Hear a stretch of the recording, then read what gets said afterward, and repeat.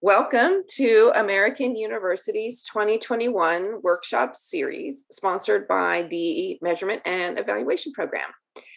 At American University, we are committed to pursuing inclusive excellence.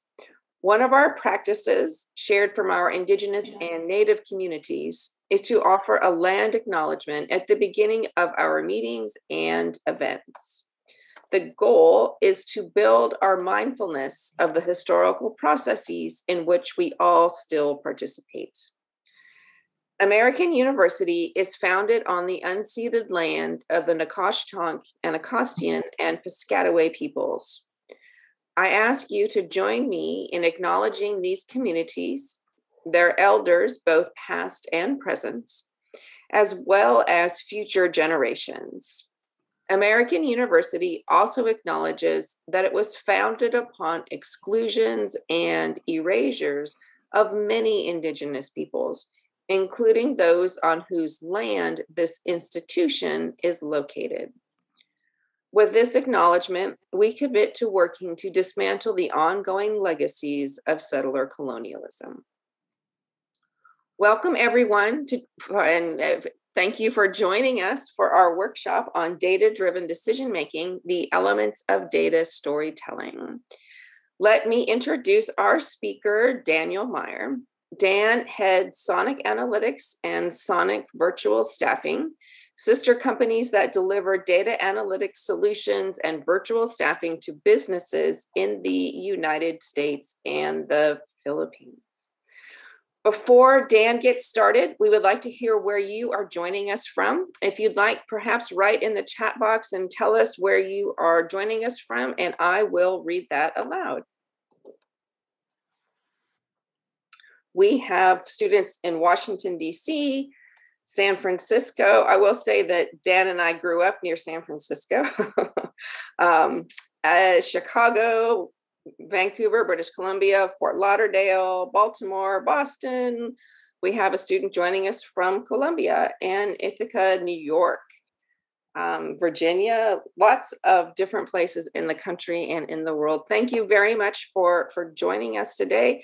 I'm going to head it over to you, Dan. People, if you want to put questions in the chat, like you put where you were joining us from today, you can put them there. I can monitor the chat. As appropriate, we will go ahead and ask Dan those questions. I don't know if you want to have questions during the presentation or wait till afterwards, whatever you're most comfortable with, Dan. It's fine during. I don't mind at all. So okay, so I'll manage the chat and jump in, where there's things that we want to get more clarification on. A few more people from California and someone joining us from Montana. I had to get that in there as well. Right. We have students. Evaluation students, we have alums joining us, and then we have a couple of professors that teach the data-driven decision-making course that are joining us tonight as well. So thank you to everyone for joining us. Dan, I'm giving it over to you. Okay, sounds great. So thank you so much, Bev, for having me here. It's always a pleasure to be speaking to the faculty and students of American University. I've done this a couple times, and each time it's been a really good conversation. So I'll try to keep up that tradition. So a little bit about what I'm going to talk about, data storytelling. It is what it says it is, right? So you use data to tell stories, and it's a really in-demand skill. In fact, if you look at jobs out there in the corporate world, especially, it's one of the most in-demand data skills out there. It's also something that I know people have become much more appreciative of the last several years as we've gotten more and more normalized when it comes to understanding the power of data and how it can be used to influence decision making. So I'm sure a lot of the stuff that you guys know probably even better than me when it comes to some of the technical aspects of doing statistical analysis and data science. I'm much more of a practitioner. But I will share with you my experience having worked with data for over 25 years, a big chunk of that working with big companies to help them figure out how to get better analysis, get better results, and have better data-driven decision-making. I actually use that term, data-driven decision-making, in one of my companies. It's kind of like our motto. So anyway, so about what we'll talk about today. So let me move this forward. Oh, I can't move the screen. There we go. All right. So I always just looked at the website for your program, and two things jumped out at me. I wanted to start with. The first is that it talks about how students that enroll in your program will have advanced training focusing on building workplace skills, etc. But ethical decision making really jumps out, right? That's the gist of it, right? The idea that we need to be able to make decisions that will move an organization forward. So when you're doing evaluation, you're preparing people to make decisions based on that data. And then another part that jumped out at me was where it talks about evaluating statements of work and monitoring plans of performance, but basically design and evaluation. So when I see those two keywords or groups of words, I think this is data storytelling. So even though it may not be a formal course, it's deeply ingrained in what you're already doing. And that's awesome because, like I said, it's an in-demand skill. Having been in corporate America and having worked with a lot of multinational corporations over the last several years, there's not enough people that know how to take data and do something with it. There's a lot of people that can report data. There's a lot of people that need the data, but that intermediary, the person who can help people figure out what to do with the data, is where data storytelling really comes in handy. So that's where I kind of want to focus on tonight is this area of using data to help decision makers make decisions. So a little bit more about myself, just to give you some background. So I worked for Wells Fargo Bank for about 15 years. That's where I started my career. And I got a lot of experience in working with big data projects and doing a lot of things that nowadays we call data storytelling. And back then, the term hadn't been invented yet, but we were doing it, and we used it to drive the bank to be quite successful. I was working for Wells Fargo for, like I said, 15 years, and after about 15 years, I kind of hit a plateau where I wanted to try something new, and I had an opportunity to go overseas to the Philippines and do some training for a call center that Wells Fargo had set up in the Philippines to handle 24/7 customer service. And in the call center, they had a bunch of analysts who were analyzing the call center data, and they needed someone trained on our systems to be able to do reporting. So, long story short, I got to the Philippines and I never wanted to come back. I quit my job at Wells Fargo. I moved across the ocean, set up a business. And the reason I did that is I saw an opportunity to be able to help people learn how to use analytics, how to use data. There are millions of Filipinos who work in call centers in the Philippines. If you call 1-800 whatever customer service for any company here in the United States, you got a 50-50 chance of probably getting a Filipino virtual or a Filipino call center agent. And so I saw an opportunity. So that's what I did. I moved it across the ocean and I set up a business and I started doing training. And I've trained over 10,000 people on how to use data, how to do business analytics, how to do data analysis, how to do, predictive analytics, how to start using dashboarding and business intelligence tools, data visualization, and ultimately data storytelling. And so over those years that I've been in the Philippines, about 10 years, I've been able to see a lot of people putting data to work and seeing a lot of people struggle putting data to work. So I really focus a lot of my talks and what I do, both in academia as well as in the corporate world, is try to get people to think more about how to use data in the decision-making process. So that's why I'm here today. Hopefully, some of my experience will help you get a sense of what can be done with data storytelling. I'll break it down, and then I'll also talk about some different techniques, some different methodologies that are used in data storytelling that Bev had highlighted that would be good topics for conversation as well. So if there's no questions, I'll move on to the next section. All good? All good, nothing yet. All right. So we're going to talk about data storytelling, talk about things like parametric and non-parametric equations, descriptive inferential statistics. These kind of things cause nosebleed in 99% of people, which is why I think it's important we talk about them, because this stuff is it's not easy for people to understand if you don't understand it. So if you're into stats and it's part of your program, throughout your program, you have to understand different types of statistical analysis. You get it, but most people that you're going to be working with don't, right? The reason you get hired to do what you do is you have to be the one to do this stuff. But the people that are going to use the results of your discoveries probably aren't going to care what these things are. But we'll talk about them. as important elements as tools in the tool belt of somebody who's employing data storytelling. So we'll also talk about how to make sense of data, talk about how to analyze the data, and then most importantly, how to take that data and do data storytelling. For me, there's three goals in data storytelling. You're trying to enable somebody with the data, you're trying to empower someone with the data, or you're trying to influence someone's decision making. So we'll talk about those three things towards the end. So that's kind of like the overview for the next probably 20 minutes to half an hour. Okay, so what is data storytelling? Well, I think first of all, we should start to think about what is storytelling. Storytelling basically is how we share information. From when we're born to when we die, we tell stories every day, and we're influenced by storytelling. So I think about what are great stories? Like, what are my favorite stories? So there's two that come to mind. When someone asks me, what is my favorite movie and what is my favorite book? I always have the same answer. And I'd ask you the same thing. What is your favorite story? In fact, if you want to drop in the comment, what's your favorite novel? Anybody, feel free to throw a couple out there. My favorite novel is Charles Dickens' Tale of Two Cities. And I love how it starts, right? That opening line just sets it up. It was the best of times, it was the worst of times, right? So I majored in history, not data. I'm an IT data guy by accident, not by professional education. And I love the fact that when Dickens opened it up, it was the best of times, it was the worst of times. You know, you're going to get something that's going to have a lot of drama, a lot of conflict. And I read the book when I was a kid, and I read it several times since, and it's just my favorite novel. It's an epic story. So anybody drop any comments about their favorite novels? We don't have anything. Oh, wait. The Unbearable Lightness of Being.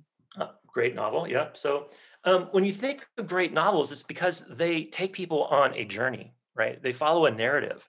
They get somebody from the introduction to the, flashing out the background, setting up some kind of conflict, and then having some kind of conclusion or resolution. And so, again, when I think of great storytelling, I think of my favorite movie of all time, which was Star Wars. So when that text scroll went across that screen, I was 8 years old. So you can tell how old I am. But when I saw that, it was like mind blowing, right? And then what followed was the most revolutionary movie that I'd ever seen at that point in my life. And it's just a great story.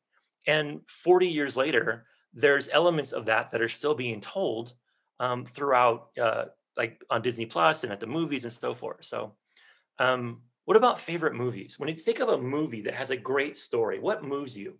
What movie comes to mind? Whose favorite movie is something that they want to drop into the comment section? We have Benjamin Button, Private Parts, Out of Africa, The Departed. All All right. very good stories. Pretty Anchorman. much all of them were nominated for Oscars as well, right? So you start seeing a pattern here is great stories need to be put together, right? They don't just happen. You have to design them. And the reason why there's like Oscar, nominations go to best screenplay and, is because they have to write the screenplay to make the novel, usually a novel, into a movie. So I want to think about the same approach to data storytelling, right? If our goal is to take someone through a journey where they are introduced to something, then they're showed or we're demonstrate to them the conflicts, the risks, the potential pros and cons of whatever it is we're trying to do. And then we come towards a conclusion or a climax where we want them to actually take the data, take our analysis, and then we're kind of nudging them in a certain direction. It may be a very soft nudge, or it may be a very, very aggressive nudge. But regardless, we are doing something. We are picking what data to show, and we are picking how to show it. So when we do data storytelling, we are like the screenwriter. We're not the director who's going to ultimately decide what to do with the data, but we are the one that's influencing that director. So hopefully that analogy makes a little bit of sense. That's how I look at data storytelling. So in my experience, I put together these elements of data storytelling. And this is like the different pieces that you have to think about before you employ data storytelling. Data storytelling is not something that we employ every day. We employ it when we need to do something to either enable, empower, or influence. And when we know we have to do one of those things, we think about these elements. These elements were developed, me and a friend of mine who's also a data scientist, we developed these when we were doing training in the Philippines, and we trained hundreds of companies on these elements. And basically it breaks down like this. You have to know your audience first and foremost. Before you ever try to tell a story with your data, you want to make sure you fully understand who your audience is. So you want to make sure that you're able to connect with them, because movies don't work if the audience doesn't enjoy the movie. And if you try to show a movie that's got a bunch of slow moving table scenes where it's a lot of an old English and it's like a romantic love story, you try to show that movie to a 13-year-old boy, not all the time, but most of the time, they're going to get bored and not want to watch it, right? So you want to know your audience, right? You want to figure out who's going to be absorbing what you're telling them with your data. You want to consider time constraints. Data storytelling is something that you want to figure out: how much time do I have to tell a story? How much story should I tell? That's something important, because when you use data storytelling as a technique, when you employ it within what you're doing with measurements and evaluations, you want to figure out, how much time do I have to explain this? Because I'm sure every one of you can relate to the fact that you have so much data, you can never share all of it. You have to cherry pick what you think are the most important ones. And sometimes the data tells you what to do, and sometimes you have to interpret it. But regardless, you have to know the time constraints.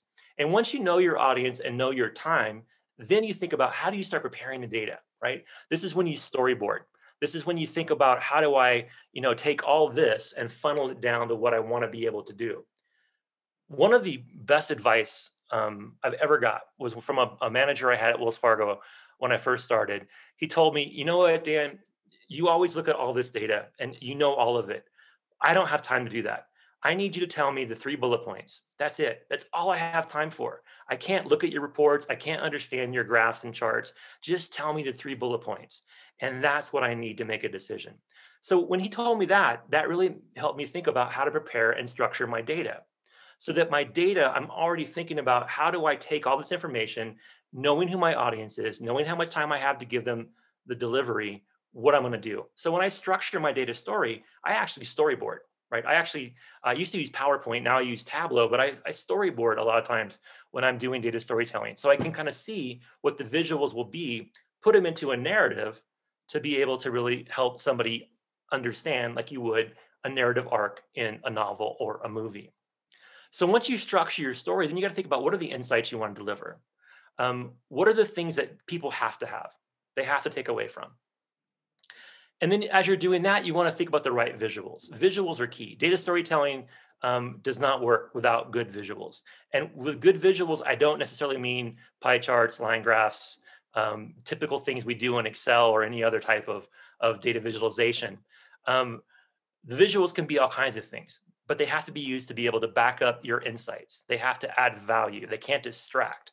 One of the biggest challenges people have with using data is that they don't know how to visualize it. I'll talk about that a little bit later, the importance of choosing the right visual.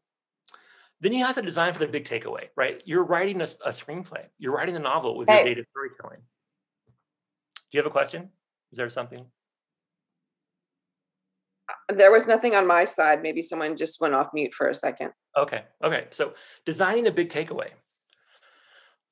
At the end of Star Wars, the big takeaway is like the rebels have destroyed the Death Star, and boom. At the end of Tale of Two Cities, it's like one of the main characters sacrifices himself. So even though he's in love with somebody, he gives himself up to let somebody else be happy.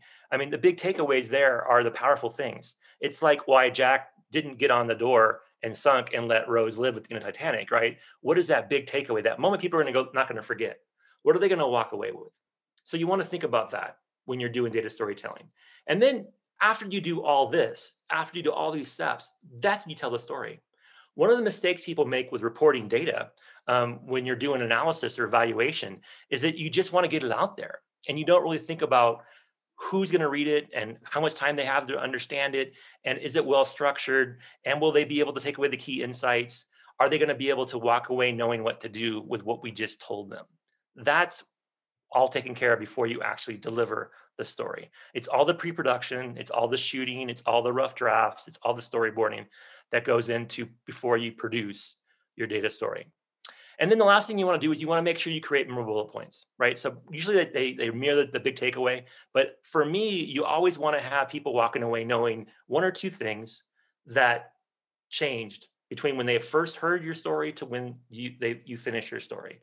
they're going to go out and do something differently, or they're going to do the exact same thing they wanted to, you just validated it. Whatever it may be, they're going to um, walk away because you've created memorable bullet points. So that's the elements of data storytelling. So I'm going to walk through an example of, in my experience, when I actually used data storytelling before I knew what it was. When I was back at Wells Fargo, I think it's a great example of how you have to understand all these elements. And then after that, we'll go on the technical side. We'll talk more about some of the technical things you can do to be able to deliver better stories. So, all right, let's move on to this story. So, remittances in Florida. A little bit of an overview, just so that we are on the same page.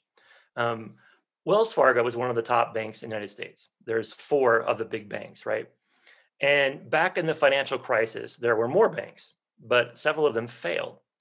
And during 2008, one of the banks that failed was Wachovia. I'm not sure if some of you remember Wachovia.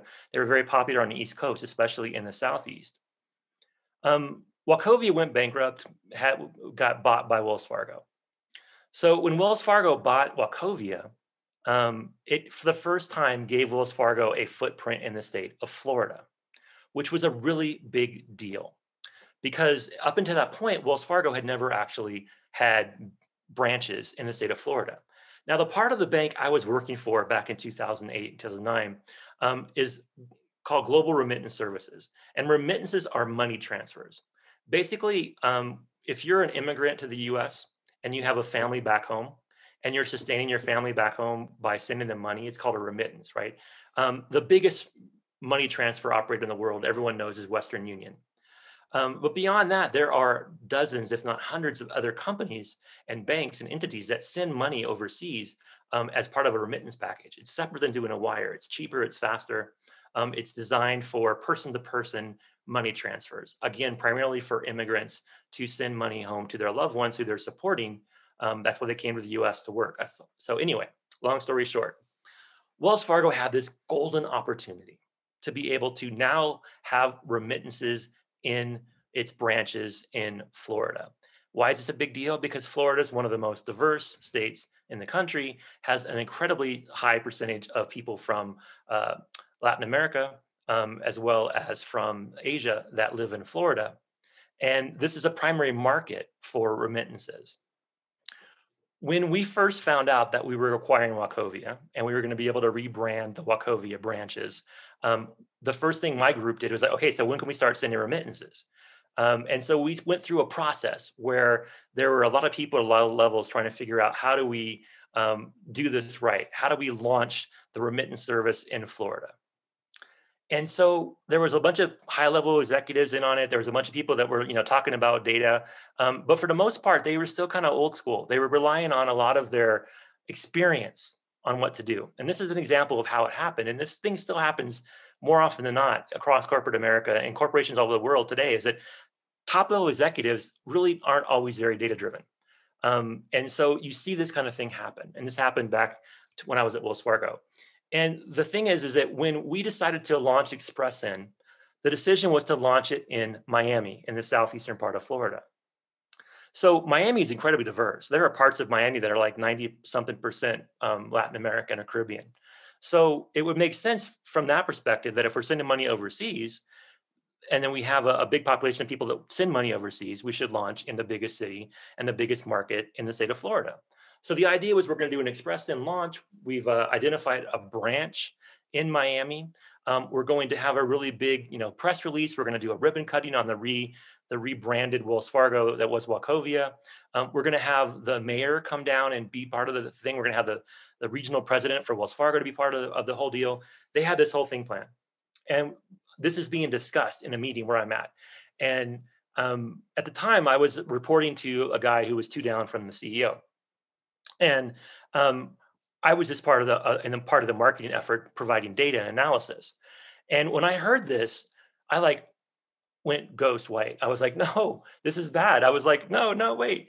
And so as I heard them talk about their plan, I was like, I got to say something. So I'm sitting in this room of mostly executives, and I'm just an analyst, but I raise my hand and I say, are we sure we want to launch in Miami? Because it's not the best market for our product. And everyone's looking at me like, what are you talking about?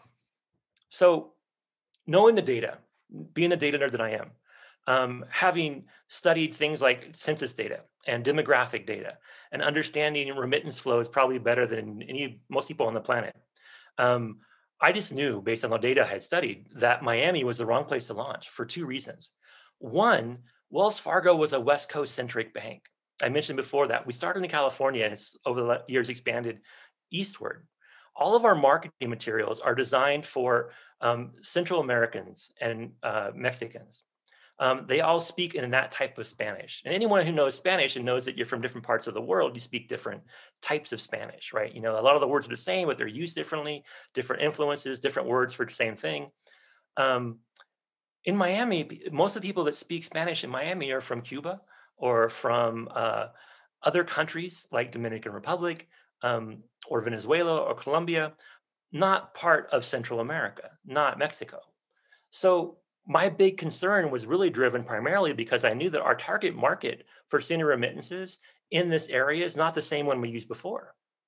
So that made me think about, okay, so maybe we're going to have this problem because all our marketing material is in a Spanish that's kind of geared towards Mexicans and Central Americans. So I said that. And I also said that we may have trouble in Miami because there's so many other remittance options there. If you go to a street in Little Havana or any other parts of Miami that are predominantly people that speak Spanish, you see dozens of little mom and pop money transfer stores and other places that send money. Banks aren't the primary place people go to send money. So I had these things in my mind. I said it. Everyone looks at me like, okay, yeah, so we're locked in. We're going to Miami. We can't change it.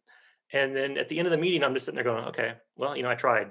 My boss comes to me and he says, you know what, Dan, great point, but you got to come up with some data to back it up. You can't just say this is what we can't do. You got to say what we got to do. You need a solution, right? Of course, I need to come back with a solution. So he says, you got a couple days, dig into your data, find out what you can find out, give me an option, and I'll take it back to the executives. So I dropped what I was doing, dove into the data, and started trying to figure out, so if we don't launch in Miami, I need to really explain why. But more importantly, I got to tell people where we're going to launch. What are we going to do this from? So I did some data analysis. I dug into some census data, put it through a couple different tools we were using, and I came out and found that there were other pockets in Florida that had really good populations for us. So long story short, I'm almost done with this storytelling. Um, the areas of opportunity were actually other parts of Florida, not in the South. If you look at the demographics of, say, like Tampa, there are a lot of people in the Tampa area that come from Guatemala and El Salvador, two countries in Central America, which we've had a long history of sending money to. In Orlando, you also have a lot of Central Americans. You also have a lot of Indians. We also send money to India. And then in Jacksonville, there's a lot of Filipinos in Jacksonville and Orlando, and we send money to the Philippines. So there's all these other opportunities if we're in the northern part of the state that aren't there in the southern part of the state. And they're all people we've all done business with for years. They're not a new population we're trying to explore. So I put all this together into a presentation.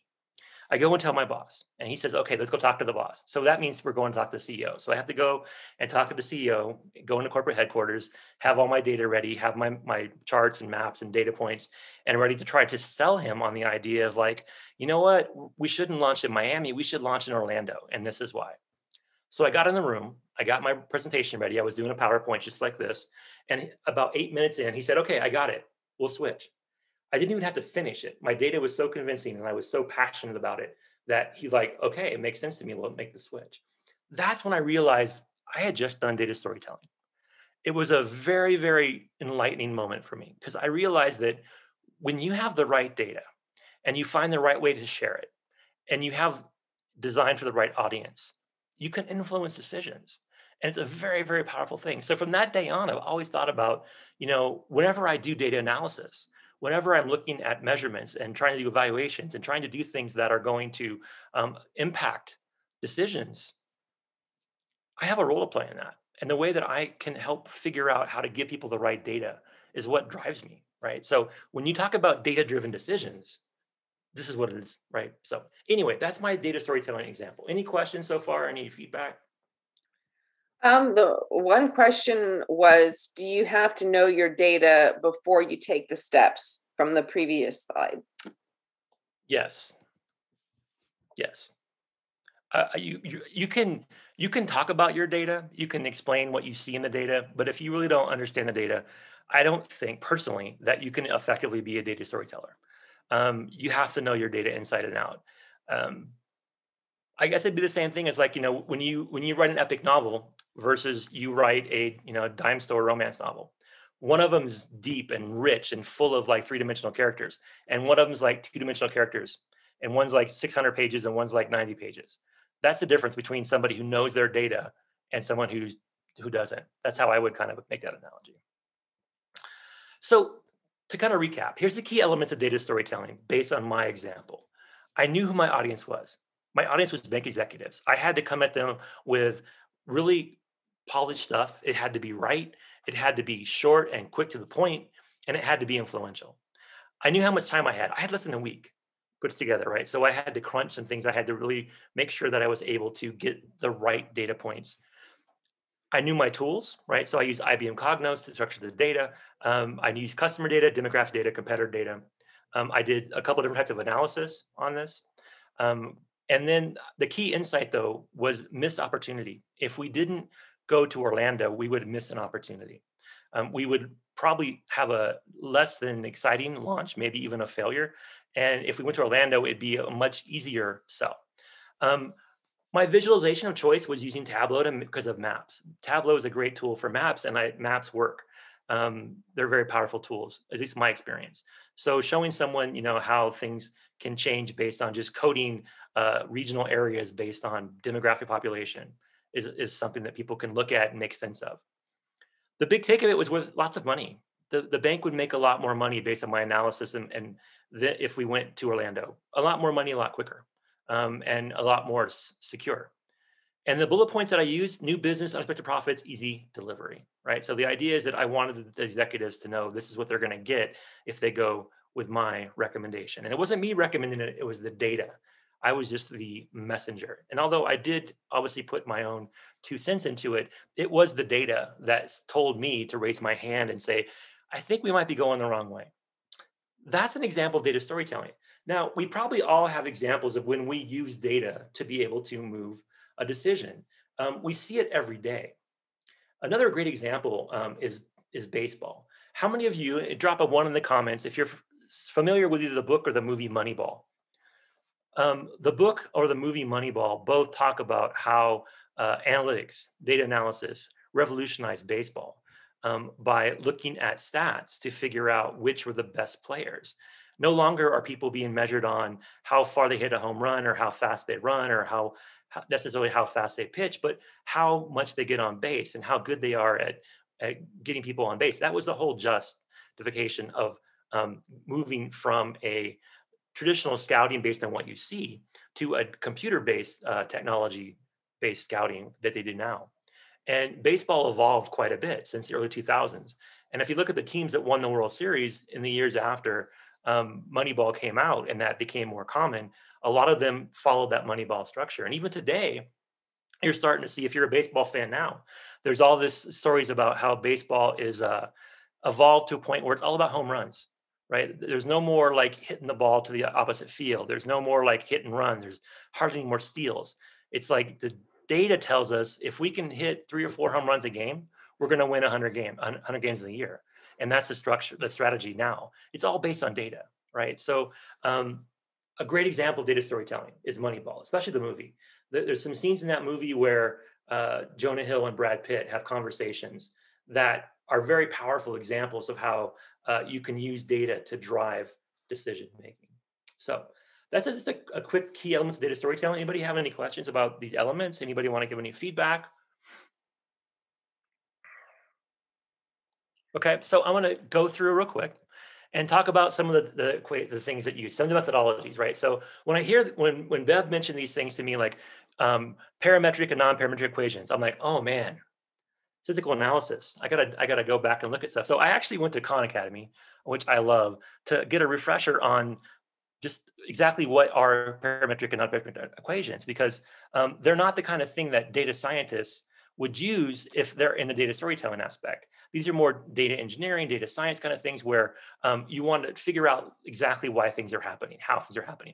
There was a great analogy that the Khan Academy had about trying to figure out, what would be the rate of descent of a car going off a cliff. And everything you see on here is all the variables, right? The cliff is 50 meters high, and the car was going 5 meters a second. And at what point would it hit the ground? How much time would pass? So like the variable was t, was time. So I thought about from a policy perspective, what if your goal is simply to be able to, you have people that are going off a cliff, so you want to put up a warning sign, right? So the idea is that where to put a warning sign on the edge of a cliff so people don't drive over it. You would just need to know how far back the sign should be to prevent people from going off the cliff, right? So it'd be a simple equation to figure that out. That's where data science, that's where what we do comes into play, why we do statistical analysis, because it helps us figure out how to tell a policymaker or inform a decision maker where to put the sign. Make sense? So pretty simple stuff. This thing, I'm going to just talk about it for a minute. And obviously, this is stuff you guys spend a lot more time working on. But when it comes to using parametric and non-parametric equations, we never talk about that outside of ourselves, right? If you go into a meeting and you're with a decision maker or a policymaker or somebody who's going to take action based on your analysis, and they ask you what parametric and non-parametric equations you use to make up this analysis, that's a pretty rare thing. That does not happen very often. So anyway, the other thing is that sort of non-parametric, trying to figure out, exactly when you build a model that doesn't have all the defined definitions you want, that has things that aren't easy to fit into buckets or categories, like how many accidents will a warning sign prevent?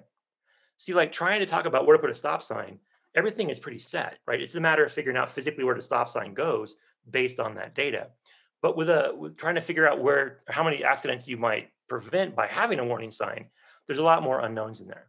So there's a couple examples of where if you're trying to, again, figure out how to explain where to put a stop sign, why are you trying to do that? What is the reason for it? And then what data would you apply to answer that question?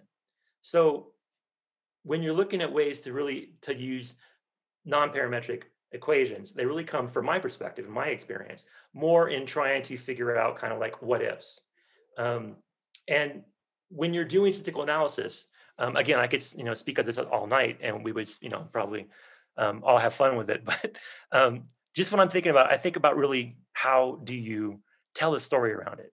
What are you trying to influence with it? What is your end goal? Are you trying to tell someone where to put a sign? Or are you trying to tell somebody that if we don't put a sign, we're going to have X number of accidents? So another thing that came up was descriptive and inferential statistics, right? I found this visual. Hey, Dan, can I interrupt you for a second to go back to the parametric and the non-parametric equations? Our instructors for Spec 660 are you don't know what that is, data-driven decision making. Mm-hmm. They are on the call tonight as well. I wonder if they had any comments Yes, on these in relation to the work that the students are doing in that class. Thanks, Bev. Hey, Dan. Nice to see you again. Yes, good to see you again. Quick question. So in this course that I'm actually teaching, so we have some data sets. For instance, they are FIFA data sets, they are medical appointment, missed appointment data sets. So these are kind of extant data. They're already there. Usually we know that in the research process, the data are collected after you develop the research questions, but it is what it is. Mm-hmm. So one of the items that my students generally kind of feel stuck is like we have this data, we are going over the data sets, and we are supposed to come up with some questions. And once we have those questions, what kind of data analysis are we supposed to run? So if the questions are more kind of looking at relationship between one item and the other, then maybe correlation. What if there is really no story going on, but I just want to know what is the kind of lay of the land? So just descriptives, and run some basic histograms, some bar graphs. So I was wondering if you may have some guidance when you have a data set already given to you. you are developing some questions, you're also doing some literature review based on that topic, and then you're exploring the data and doing some basic analysis. So what kind of analysis do you think the students might actually be able to do? Well, I think, first of all, data storytelling, I think, is when you have a lot of questions already out there. So the exploratory analysis you're talking about is more trying to just figure out what's here, right? So you're looking at the data, trying to discover, and you're in a discovery period. And sometimes you will discover things that you can immediately start thinking, I got to tell people about this. I got to show people this. I got to explain this. And that's where you might want to start using data storytelling. But just in general, I mean, without seeing the data, I'd be hard pressed to like say, okay, we should do this or this or this. But I think in general, the first question you want to ask yourself is like, is this data for me to understand more data? Is this going to be, am I the one asking the questions, or am I answering questions for somebody else? And that will really guide you on which way you want to go. Because if you're answering questions for yourself, then you want to like keep peeling back the onion until you get to really what makes you go, okay, cool, I found something that's worth telling. But if you're doing for somebody else, usually the time constraint, usually it's like, I need this, by the end of the week, I need this XYZ. So you don't have as much time to do as much analysis. So that's why we tend to fall, and on the next slide, I have descriptive and inferential. We tend to follow most of the time on descriptive analytics and descriptive analysis. We talk about what happened. And then sometimes we're able to actually do predictive analysis or do some kind of modeling to show what might happen. But when it comes to trying to figure out what to do with the data set you have, really, it's a matter of who's the consumer of the analysis and what do they need and how quickly do they need it. So that's what the parts of data storytelling that always ring true, whether you're doing storytelling or not, is who's going to consume the results of my analysis. Okay. One other short question, if I may, is that Sure. one of the assignments which I feel that the students feel challenged is, after looking at the data, is to develop a pivot table. And that's where it's like, we have all learned sometimes, we have learned through YouTube videos, even if we have PhDs in, research methodology, but, who does this every day, right? We don't. Right, exactly. And we forget. So sometimes everybody needs a refresher course, like you went to Khan Academy. Exactly. And sometimes I just go to, YouTube videos and just check them out, right? So pivot table is something I've insisted upon that everybody should know, because these are summary tables, these are contingency table, and that will give you a lot of story. And don't run into making these fancy graphs before you actually understand what exactly are the data telling you. Don't worry about the colorful graphs. So I was wondering if you could just kind of throw some light on that. Yes, I will. I'll get into visualization in a minute, but just to the pivot table piece. One of the things I found out at Wells Fargo, so just real quick, my background is actually in education. I was actually teaching before I went to work for Wells Fargo. Long story short, the school I was working at closed. I had to find a job, worked for Wells Fargo. But when I was at Wells Fargo, I found out I had a skill set that most of my peers did not have. I could use Excel, right? And not only could I use Excel, but I knew how to do pivot tables. And that led to, where I'm at now. If I wouldn't have known how to do pivot tables back in the mid 90s, I wouldn't be where I'm at today. It's kind of funny. So pivot tables are the cornerstone of every type of analysis. So if you can't master a pivot table, then you're probably going to have trouble down the road trying to build models.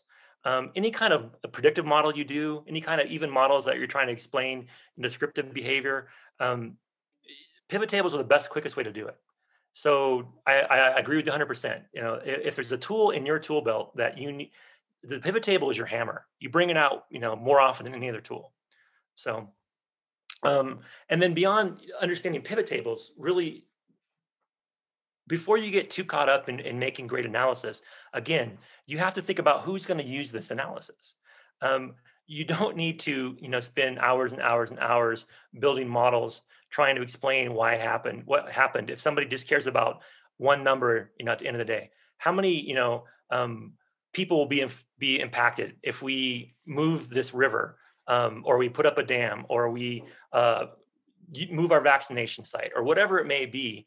Sometimes they just want that simple answer, and they really don't need all the details and all the understanding and all the depth. So that's why I talk a lot about knowing your audience, because we can, as data nerds, get stuck in the data and lose focus of the fact that we're trying to do something generally to help somebody else make a decision. So anyway, that was a great question. Any other questions or any other thoughts from the faculty? I don't know if asthma is still on here, or Professor Ali is still on here or not. I can look and see on the list. One of the things that I would say is oftentimes students will look at data, and everything tends to be, you go to your comfort zone. Mm-hmm. And for a lot of students, the comfort zone is that descriptive statistics. Yep. How do you, as an analyst, know when you need to take this a step up to do something more than just descriptive? Well, I think it's if there's immediate need, if there's an urgency on people that need to know what's going to happen, that's where you really need to kind of like change your approach. You can look at historical data and do descriptive analysis and get all kinds of great stuff, but a lot of times it doesn't tell us where we're going. Like for example, last night, if you were watching the NBA game, the Warriors and the Lakers, if you ever follow any sports games, there's an app on ESPN that shows like the likelihood of winning for that team. And the Warriors were winning most of the game, so they were over 50% chance of winning. The Lakers, though, won at the end. They came on strong at the end, and they won the game. And at the end of the game, their percentage of winning was 100%. But throughout that, 48 minutes of games, most of the time the Warriors were favored. So the whole point there is that when you are trying to predict something, you can't just look at historical data. You have to constantly refresh it and constantly build more and feed more and more in your models. Descriptive, necessarily, you don't have to do that. You can look at a period in time and you can always add more to it, but you're probably going to get most likely patterns that are going to be slowly evolving. But when you look at predictions, you can actually see really quick changes. So you want to build predictive models. You want to do more looking at smaller groups like inferential statistics. You want to be able to make quicker, more rapid decisions. That's when you would do more than just look at descriptive data. So hope that helps. I'm going to move on just so we don't go too long. Visualization. So they say a picture's worth 1,000 words. Well, I think a good pie chart is worth 1,000 rows of Excel data. It's one of my sayings. And when you want to think about how to visualize data, to be able to take something very simple and make it very powerful. If you've never heard of Hans Rosling, he was a data scientist. He passed away a few years ago, but he was amazing. And if you just Google or YouTube Hans Rosling, you'll see how he would take very simple data sets and visualize them, doing basically just like you see in front of you, just some pies on a chart and doing some basic bubble analysis. It's amazing how he does it, but it's a combination of not just the data, but how he tells the story. And so when you want to tell a data story, you got to find the right visual. It's got to be something your audience can understand. Visualization is very, very challenging because a lot of us tend to go with what we know. We know how to do pie charts. We know how to do line graphs. We know how to do bar charts. They're simple. They're intuitive. We make them. But then when we find out that they're not the best ones for our data, what else do we do? So I would encourage anybody out there who uses Excel on a regular basis to explore the other 40, 50 different types of data visualizations that's in Excel. So you don't just rely on the common ones. And obviously, Dr. Rosling was a great example of how he took one that and made it very powerful. So check him out if you get a chance. The other thing about visualization is you have to remember that you're going to show people stuff for the first time. When you visualize something, you know what it says already. You make a pie chart, you know what the pie chart tells you. But if it's a stranger who walks into a room and doesn't know you, doesn't know your data, if they look at that pie chart, can they make sense of it? So you want to ask yourself, are you really designing the pie chart for you or for your audience? And so when you think of visualization, you really want to figure out, again, it goes back to who's your audience, what's their level of understanding, how much knowledge do they have of the data? Do they need time to absorb it, or are they going to get it when they first see it? That will help you pick out which visualization to use. We also talked about, you mentioned, Bev, about testing correlations. Again, this is where visualization comes in powerful, right? So visualization of data, these are two examples which are pretty clear, pretty straightforward. So looking at, treatment for blood pressure before and after, and, correlation between age and men having hair on their head. Simple things like this, when you put it in front of an audience, you want to make sure the audience can go, okay, got it, move on, right? You don't want the audience to get lost. Because here's a tip for doing a presentation and doing storytelling with visualizations, is that if your audience gets stuck on a visual and they can't figure it out, they will block out everything you say. They will spend who knows how much time trying to figure out what the heck you meant with that visualization. And you don't want that to happen. So a lot of time when you're doing things like you're showing data from more advanced more advanced analysis, or you're doing things like where you're showing data based on really detailed statistical analysis, you want to make sure you have simple visuals. In fact, there's a rule I would say that the more complicated the answer, the simpler your visual should be. So when I think about visualization, I think a lot about that. What is the best visual? Should I use a pie chart? Should I use a XY axis? Should I show something that's got a different visualization? I'll talk about a few more in a minute, but that's where a lot of people lose the ability to tell stories with data, is that they lose their audience in the visual. So for me, the best data tool is Tableau. I know some of you use Tableau. Tableau is the most widely used business intelligence, business dashboarding, visualization tool. They also have a data storytelling component where you can storyboard stuff. Whatever tool you use, though, you want to really understand the different powers that tool has. If you're using Power BI, or if you're using like ClickView or any of the other dozens out there, they all have their pros and cons. But the bottom line is that visuals are what is going to tell your story. You can tell a story and your words can tell a story, but people learn visually. And most of them are going to remember what they saw, not what they heard. Most of them are going to walk out with those 2 or 3 takeaways because you showed them something that stuck in their head. As a reminder, for me, the linchpin of my entire data storytelling exercise with executives at Wells Fargo was the map, was to show them like, hey, we could do this one pocket down here where we cover like part of the state, or we could do this other thing and get multiple parts of the state with one fell swoop. And that was like the game changer for them, because they're like, oh yeah, wow, we should definitely do Orlando instead of doing Miami because there's so much more opportunity. So visualization. This is another example real quick. I'll show it. I know I'm running a little short on time, so I'll kind of wrap it up. I have a call center business in the Philippines as well. And so we were having trouble with attrition, people dropping off the face of the earth and not showing up for work. And so we did some simple analysis in Tableau, plotting, where people lived. And we looked at this and we're like, well, it doesn't really tell us anything. The red dots are people that, attrited. The green dots are people that were still with us, and the yellow dots are the ones that left but weren't terminated. So there's this like a random pattern around Manila, around my office, of where attrition was. But when we overlaid this with commute times, we found that some people had much easier commutes, even though it lived much further away. And then so we understood the attrition was being caused more so by the difficulty of commute than anything else. So another way to use visualizations, maps, I love Tableau. I'll move off topic and come back to it. A couple more things I want to talk about real quick, and then we'll wrap up. The first most important use for data storytelling is to enable the audience. You want the audience to be able to look at data and make decisions. This is the enable part, right? You're just giving them stuff. You're saying, here's my data, here's the visualization of it, here's the story, boom, go do something with it. One of the best resources, if you've never heard of Cole Knaflic, she is freaking amazing. Google her, check out her book. She just launched a new book. She's a friend of mine. She is without a doubt, the best data speaker, public speaker out there today, talking on regular basis. She comes to school, she goes to corporations, she does public trainings. Cole is amazing. She's got a book that's all about this is how you do visuals.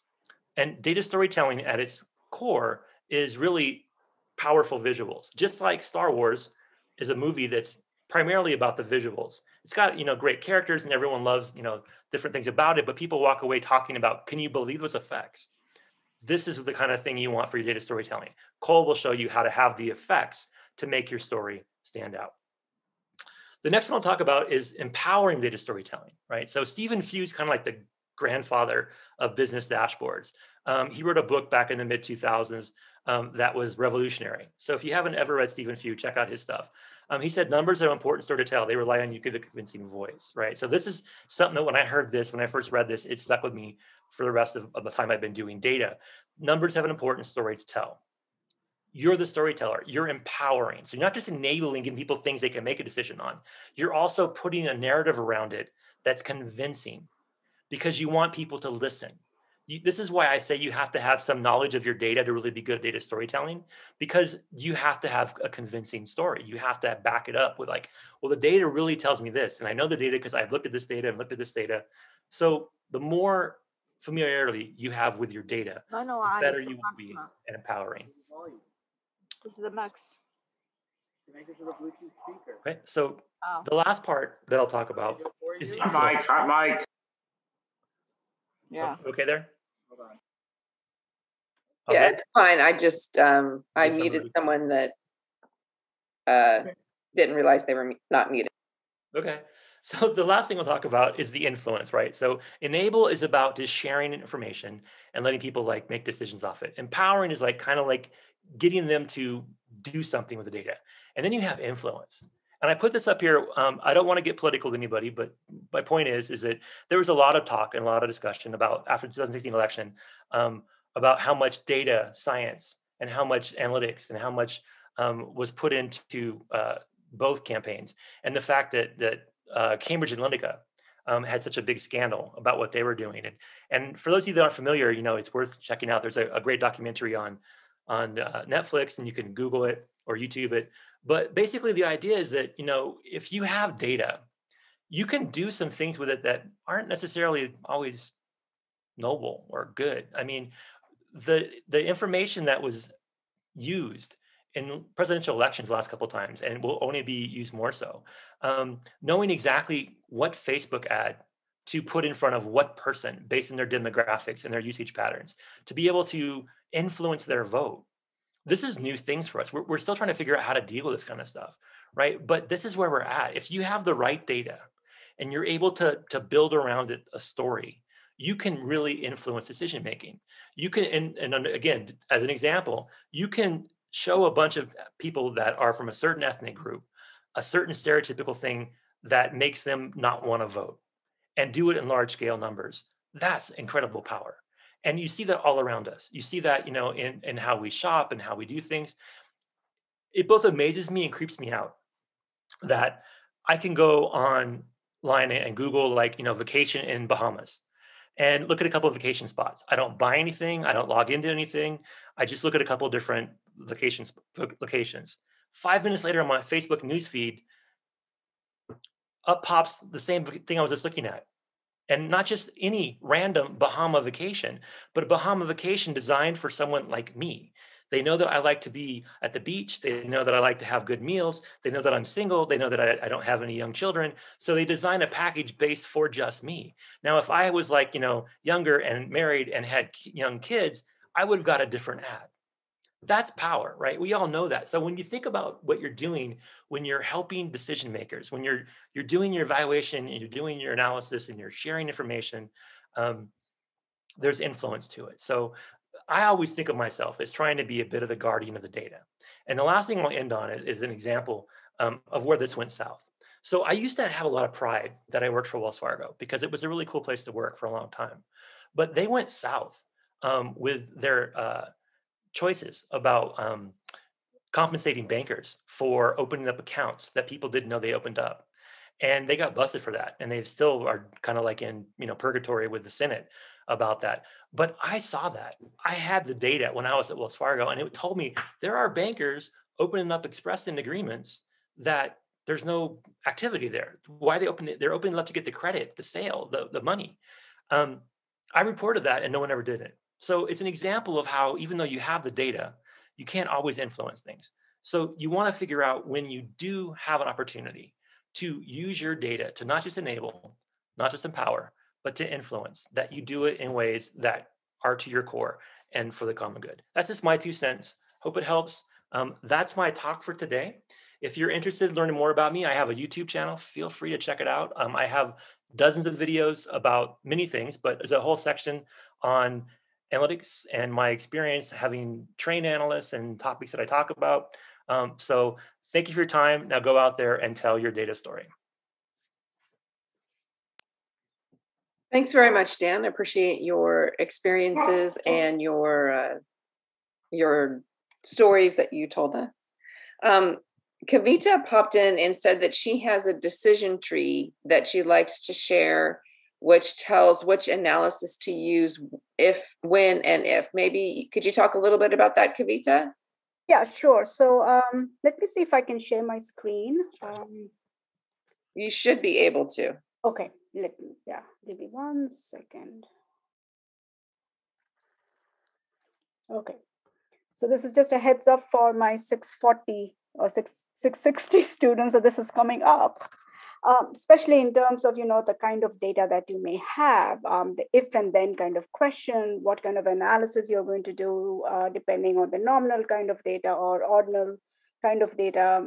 If you're trying to find a pre and post differences, this is the kind of decision tree I use this to this day, because sometimes we deal with very big data and sometimes we deal with small data. And then you often ask question, well, if I have this kind of data, what kind of analysis might be appropriate? So I'm going to share this. I'm going to share a few links in the chat box. Use what you think is appropriate. Some of them are complicated, some of them are not that complicated, but just kind of keep this as a cheat sheet. And for my class, I'm going to share this anyway, probably next week when we go into week 3 and week 4 data analysis. But for the good of the group, I'm happy to share a few links as well. Awesome. Yeah, see, this is exactly one of my points that I make, is that to really do great data storytelling, you need to know what to do to pull your right data. Mm-hmm. But no one else but you really cares. So you have to be amazing at this. You have to own it and know your data and know what to do. But at the same time, you have to be able to turn around and tell a story. It's really, really challenging to be a data storyteller, because you have to be equally good at the nerd side and the people side. And this is why it's such an in-demand skill.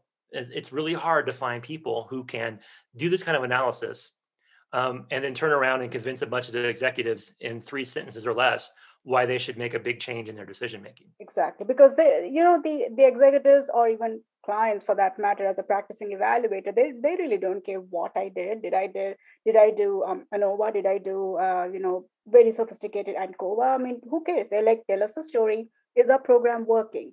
What do we need to do to make changes? Who is performing well? What's the story behind them? And if you are doing a mixed methods, which I highly encourage all of you to do, is you are triangulating the data using interviews, focus groups, observations. So you tell the whole story in a much more holistic fashion. Absolutely. Yep. See, I look at this and I go, that's art. That's like beautiful to see this, right? But then we're nerds like that. So cool. Thank you for sharing that. Sure. Did anybody have any of the final questions or anything? I mean, it was fun. Let me just pipe in that we did a workshop a few months ago on evaluation report writing with 3 evaluators from the U.S. Department of State.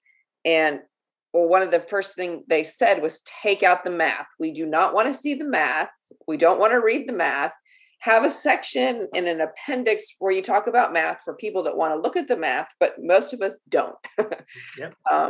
We just want that story, and it's interesting. Yeah. Absolutely. Do we have any other questions?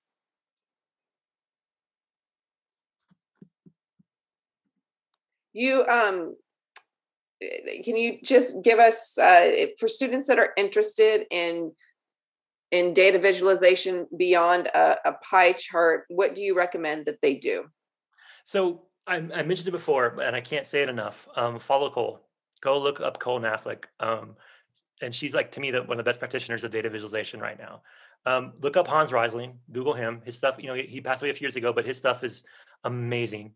When you look at people like that and you see that they have this talent for almost entertaining, but at the same time educating, enabling, empowering, that's how you want to be. So when you want to think about data storytelling, even if you're not the most gifted storyteller, if you have the right data, you put it in the right visuals, you deliver it the right way, you're going to be able to influence decision making. So I think the best thing to do, though, is if you use Tableau, keep using Tableau. But if you don't use Tableau, whatever you're using, practice visualization, right? Practice, and share it. Get eyes on it.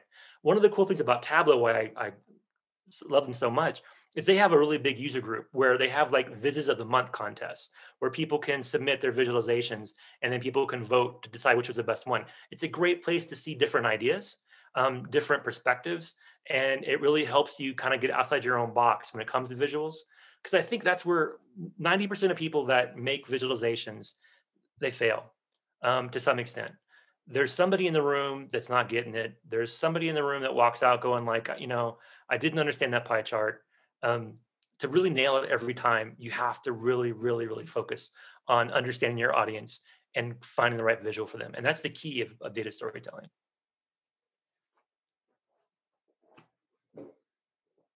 And I love the decision tree. I actually took a screenshot of it. I think it's beautiful. Yeah, and they're in the chat as well. If you can pull up the chat, I'll leave this open for a couple of minutes for people that want to pull up and bookmark those pages. I'm going to ask you one very customer oriented question, Dan, because you and I, we both deal with clients or customers.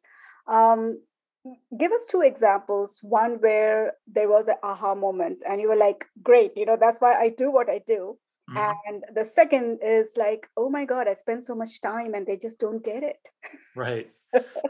So there's a coffee chain, Coffee Bean. They're kind of like a competitor of Starbucks. They're California based, but they have a lot of branches in the Philippines. And a couple business analysts working for Coffee Bean in the Philippines came to me and asked for help because their boss was telling them, hey, some of our locations aren't selling enough coffee and we got to fire people if we can't figure out how to get things right. And I'm like, well, let's look at the data. So I look at their data sets, and all their data sets are based on point of sale transactions. And they're seeing which stores are selling the most coffee. And that's all they're looking at. They're not looking at anything else. So I say, well, what about like location or size of the stock room or all these other things that could so they walked away with all these ahas, and they went back and they figured out really what was causing certain stores to have lower coffee sales. And in the end, it was the fact that they had smaller storerooms and they couldn't physically carry as much coffee in that location. So they were ready to fire some store managers for poor sales when it was not the store manager's fault. So that was an aha moment. And the data, you had to go outside your data set, right? You had to find additional data to triangulate, as you said, what you're seeing. One of the moments where I just go like this is I worked with a company that has an online auction site. They're kind of like an eBay for auction houses. And we were sitting there talking about how they should be able to, without a lot of effort, figure out what auction houses are making them the most money. It's a simple, like gathering data and doing some reporting, and then analyzing it to figure out, based on the auction house, how much it should sell, what they should make off it, a couple of different, slices of data. And I spent like a couple hours with their management team trying to explain this. And they kept coming back to well, we have this in Excel. We have this report in Excel. That's all they wanted. They didn't want to have any data models. They didn't want me to build anything for them. They wanted a simple Excel report. And so it was I spent all this time talking to them about building data models, and all they wanted was an Excel report, but they didn't say that up front, right? So anyway, that's how it's like in the real world, right? You get people that either you can wow them or they wow you, one of the two. Exactly. And one thing I've learned in my practice is, keep the technical stuff to yourself or to the appendix. Mm-hmm. Yep. It's not a show and tell story. It's just telling story, which is useful. They are your clients and you are really servicing a client. So exactly. Tell them what they need to hear. And there will be some very sophisticated clients, and some of them will say, just tell me, as you said, 3 bullet points, what's working, what's not working, what I need to do. And another thing is, it's good to have Tableau. It's good to also have access to SPSS, SAS, R, and whatnot. But also don't forget your humble Excel, and also don't forget your Google Sheets. Yep. Google Sheet has some very sophisticated coding already in it. All you have to do is click that Explore button or run a pivot table, and it will do it for you. I think that may be a challenge, and not to put a generational thing on it, but if you grew up using Excel mostly, and that was your primary tool for most of your professional career, like it was for mine, you go to Excel first, and you keep it simple, and you only add on complication when you have to. Right. But I think a lot of people, and we talked about this a little bit earlier, is that you get so caught up in wanting to build these models and do all these kind of cool, AI-driven, decision trees and all this kind of stuff you can build, that you forget how to do the basics. Exactly. It's almost like, you have a car that you can't fix because it's too complicated.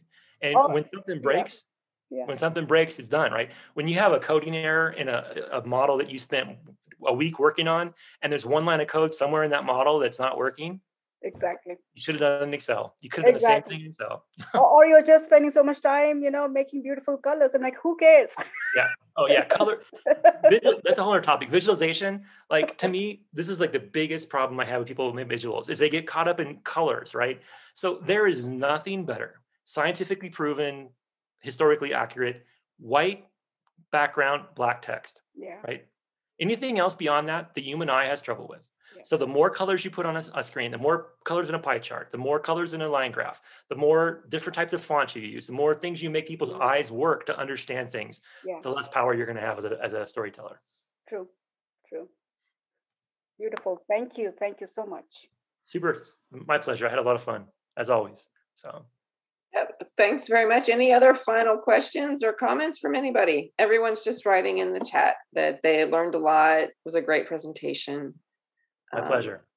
Yeah, that liked your presentation style. So thank you very much, Dan, for joining us and for teaching our workshop this evening. I think we all learned a lot from you.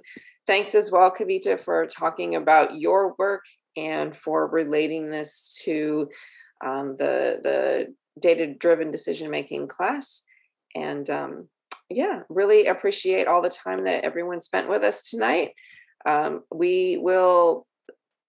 in the process of arranging our June workshop, and we'll send the information about that as soon as we have it finalized. So thank you very much, Dan, for spending the time with us. Really appreciate everything that you've told us today. Happy to be here. Thank you. Look forward to doing it again someday. Take care. Take care.